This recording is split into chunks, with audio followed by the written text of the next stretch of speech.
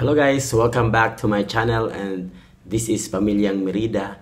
And ang gagawin po natin ngayon is kung may problema po kayo sa inyong Adobe Photoshop. So guys, maybe this video may helps you. Okay? Guys, check this out.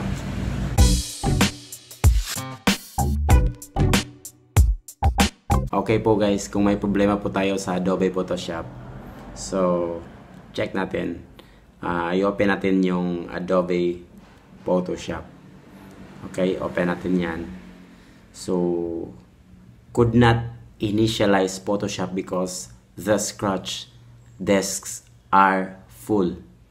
Okay, so yan po ang problema niya.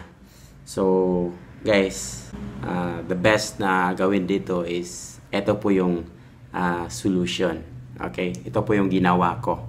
So, punta po tayo sa Apple logo and then go to storage and then punta po tayo sa manage and then dito po guys makikita nyo lahat yung mga storage na na-consume ng inyong PC or laptop. Okay, so ngayon po guys, kung halimbawa mayroon kayong nakita na hindi naman gamit o useless lang sa inyong laptop na nagpapabigat lang, pwede ninyo yung delete or erase na lang. Okay, dapat guys yung storage natin is nasa mga available niya is mga 10 gig. So napakalaking bagay na po yon na ma-fix yung problema na yon. Okay guys, very important po na maglagay tayo ng space sa ating storage sa ating laptop or PC. Okay? So, yung ginawa ko naman guys na ibang step is ito is possible na ma-fix yung problema sa inyong Adobe Photoshop.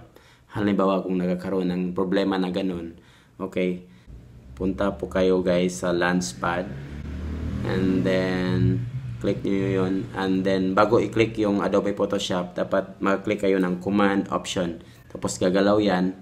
Okay, yan po, Start Up, yun po ang Scratch Disk. So i-click mo yan, yung Macintosh HD. Okay, boom, yan na po. So lumabas na.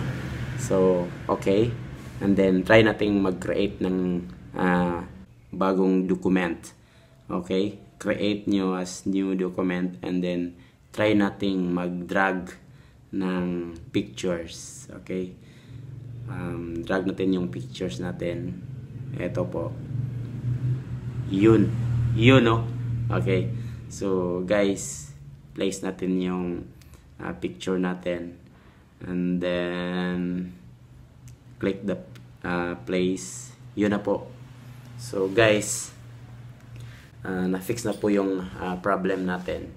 So guys, if you think that this video helps you a lot, guys, don't forget to like, share, comments, and subscribe to my channel, Pamilyang Merida.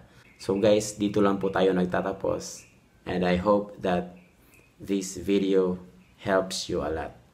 Thank you and God bless. Bye-bye.